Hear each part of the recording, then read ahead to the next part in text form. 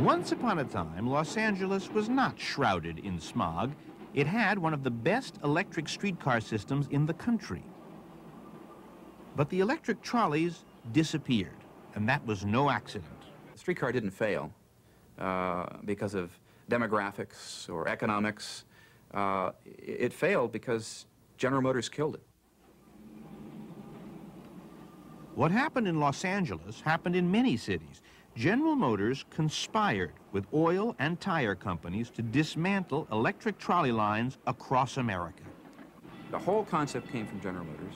They would go in, they'd buy a street railway system, they'd convert it to General Motors buses, the General Motors buses would run on Firestone tires, and they'd be fueled by, in the East, Phillips, and in the West, Standard Oil, California. It was a great scheme. You know, it was a tremendous scheme for selling a very large amount of automotive products.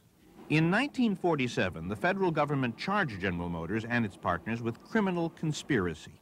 The result, however, was that General Motors was fined $5,000.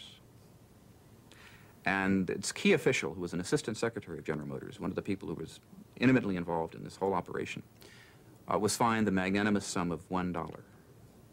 Right. Now, you got to compare that with the damage that was done. Los Angeles today is trying to begin rebuilding its rail system, right?